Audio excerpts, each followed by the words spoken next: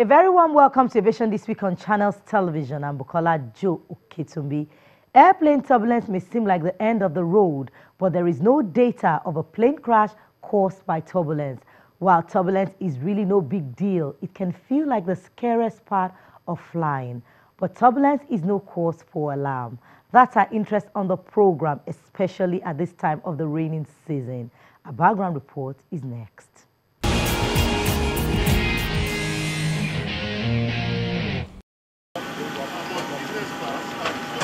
Passengers making their way into the aircraft. Others seated as the plane and its crew prepare for takeoff. Then traveling at a cruising altitude with everything appearing to be going smoothly. The scenario above is usually the norm, but sometimes things may go wrong due to nature's act like that of the Etihad flight from Abu Dhabi to Indonesia, where some 30 passengers were injured and 9 others hospitalized in what has been described as severe turbulence. When turbulence happens, it's a spiller of coffee, jostler of luggage, filler of barf bags, and even rattler of nerves, but never a factor of plane crashes. So what exactly is this?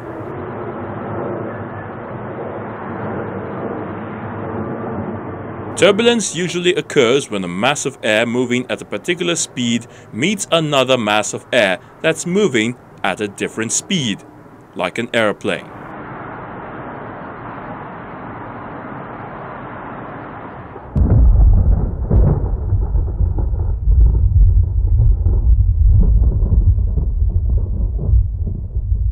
For most of the time, it happens because of weather conditions such as thunderstorms or jet streams caused by larger aircraft.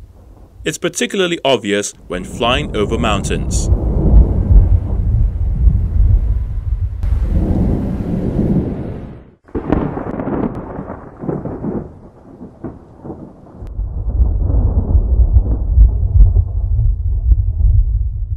According to the US Federal Aviation Administration, turbulence can also be caused by air movement not normally seen, atmospheric pressure, cold or warm weather fronts, and thunderstorms.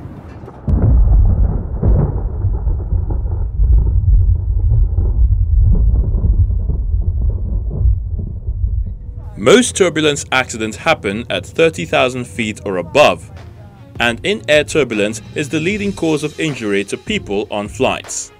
In the US, an average of 58 people get injured during turbulent flights. Here in Nigeria, there are no known statistics, but passengers are more prone to danger when not wearing seat belts.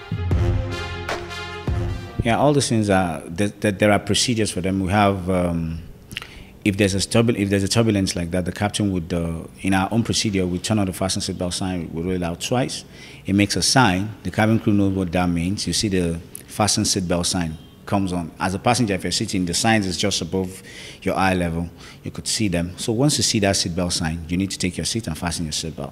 And then we make an announcement even before we depart from our stations, from anywhere. We make the announcement to tell you that it is advisable for you to always keep your your seatbelt loosely fastened at all time while seated.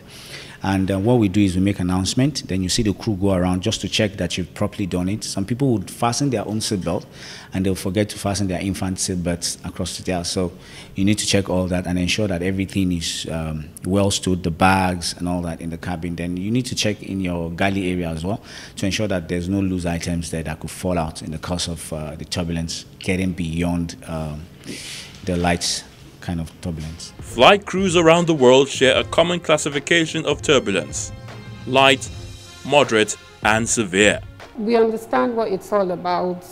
It's not about the aircraft, it's just about the weather. And the pilots are experienced, they are trained, they are well trained, they have the best of trainings. So they're able to handle whatever comes their way. It's normal, the aircraft just goes through that phase and then it's over. On the whole, turbulence is an aggravating nuisance for everyone, including the crew. But then it's also, for lack of a better term, normal. From a pilot's perspective, it's ordinarily seen as a convenience issue and not a safety one. When a flight changes altitude in search of smoother conditions, this is, by and large, in the interest of comfort, because planes themselves are engineered to take a remarkable amount of punishment, and they have to meet stress limits for both positive and negative G loads. The level of turbulence required to dislodge an engine or bend a wing spar is something even the most frequent flyer, or pilot for that matter, won't experience in a lifetime of traveling.